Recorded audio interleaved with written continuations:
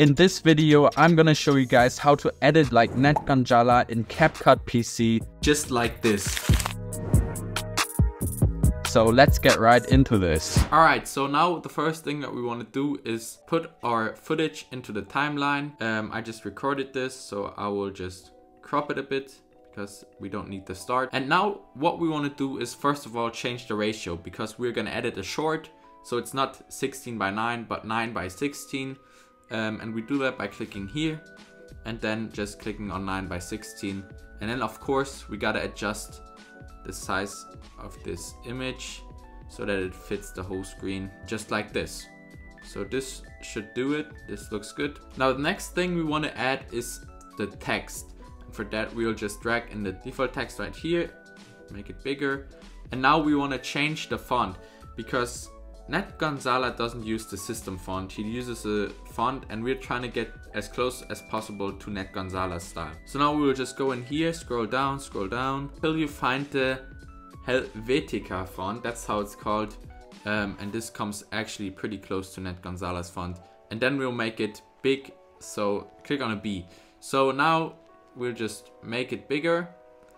And we're gonna write something in here. I'm gonna write call edits in here now, and make sure that it is pretty much like this. Now we're gonna drag it down a bit. I'm just gonna place it here. And now what we want to do is duplicate this just by Ctrl+C and Ctrl+V, and then we will drag it down here. Inside this text we're gonna write something like insane record, just like that. And now we of course have to adjust it just like this, and we can place it right underneath that. Now the second text here, we're gonna change the color to something like yellow. So I'll just select this yellow right here, I think. And now what we want to do of course is add some glows to both of the texts. So we'll just go down here, scroll down, click on glow, pull down the intensity to something, no, we want the normal glow, something like 20. And we'll do the same thing for the first one. So just go down here to glow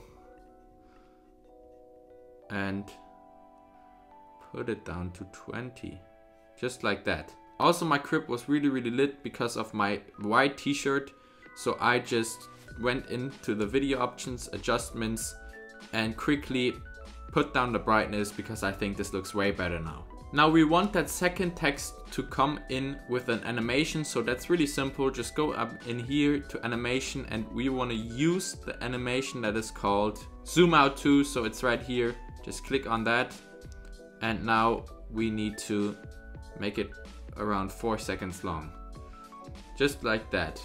Now the next thing we want to add is a cache explosion. So for that we will just quickly go on YouTube and search for something like cache explosion green screen. And then you can just take any one of these cache explosions. So let's see what fits. I actually think the first one is pretty good. So we'll just click on that one, and now we will take the YouTube link and go to something like YouTube to MP4, something like this, and just paste in the link, click on download. And now we will just drag this money explosion into our timeline. So we will drag this right beneath here, and then we will first of all have to remove the green screen. So we'll just go in here, cut out chroma key, and then use the color picker to remove that green screen. And now it should just be the money, just like that. So we'll put that right in here. And now what we also have to add is like a little bit of black contrast down here. So for that we'll just go into library, get this black background, drag it right here, then go in here and make sure to freeze it, delete these two, and then make sure to drag it all over this place, just like that. And now we want to make it bigger so it covers the whole screen. And we want to mask it next with a horizontal mask that we rotate, just like this. Put it down here, and now use this this arrow button right here to quickly just let it do some contrast down there, just like this. Now if you look at the money, it's pretty much just like these white dollar signs, but Natt Jongsala actually uses some green money. So what we can do is go in here, go to adjustments and then curves, and then we're going to scroll down to the green curve, and we can drag it a bit like this to make the money more green, something like this. Now another thing we can do to make it look even better is to add a little blur. So you don't have to do that, but you can go to effects and then just click this blur and drag it on to this money right here. So I will put it down to something like 4. That should do. Now we want to edit the money even further. For that we will just quickly drag this down because we want it down here, the money. Something like this. We can even drag the text up a bit maybe. Now we want the money to come in when the second text comes in, and we can see that right here on the arrow. So we will just adjust it accordingly so that the money starts when the animation is done for the second text.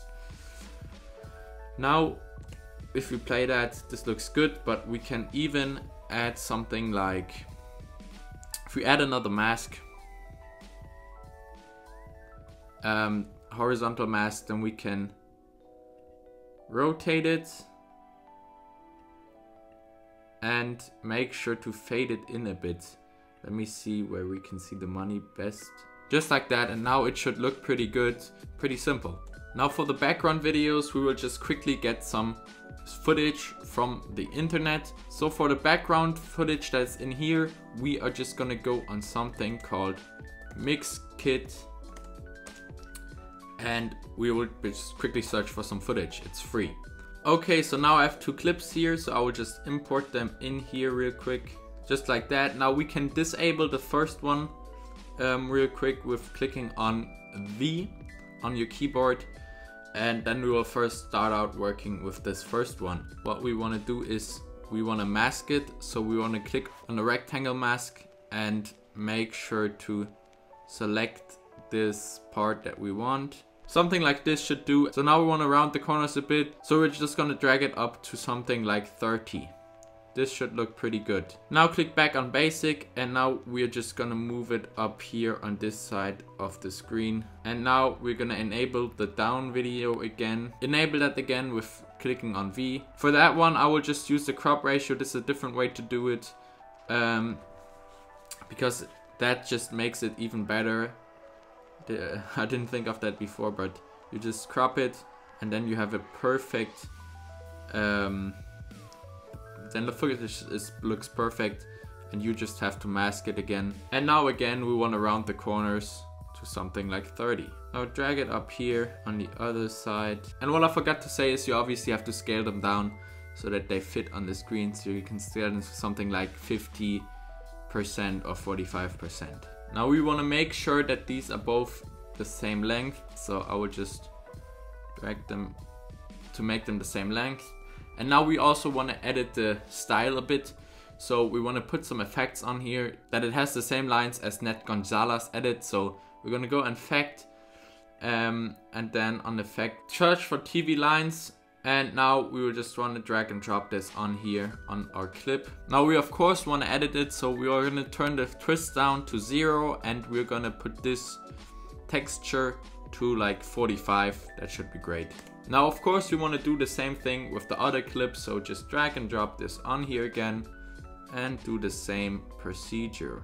Now of course we want the videos to come in from the side, so what we're gonna do is first of all we have to put them a bit more in front here, something like 5 frames, and there we will put our playhead, and now we can make sure to put them right here. And now we will go to animation and animate them. So we're going to do an in animation, and as you guys can see, this one is on the left side. We want to slide it right so it comes in from the side. The duration to something like 3 milliseconds, and this one we want to slide left, and of course we want to put 3 milliseconds too. Make sure they align down here, just like that. They come in from both sides perfectly. Now we do want to add another effect, and that is called play pendulum. So I will just quickly get it right here. Right here I favorited that, so we're just gonna drag it in here into a timeline, not on any footage, but just into a timeline. Now we want to make sure this aligns with our footage, and we of course again want to change the default settings. So we're gonna put twist down to something like 5, sharpen down 2, and the speed also down to something like 12. Now I just quickly duplicated the pay pendulum, and now we want to make some compound clips out of this. So we want to select them both and then click on create compound clip. Same with these two, so just create compound clips out of them. Now of course these are placed in front of my head now, and we want to change that. So for that we are just gonna go down here on our original footage and duplicate that. And now what we want to do is go in here, pretty simple, cut out, and then click on auto cutout. Now we of course want to put them behind me, so we're just gonna drag them down here just like that. And now these clips are right behind me. We want to make sure they come in at frame 5 again though, and now they come right in behind me while I sit there talking. And all the layers are pretty perfect. And now if we just look at that real quick, I think this is a really good edit, just like Natt Jongsala does his edits.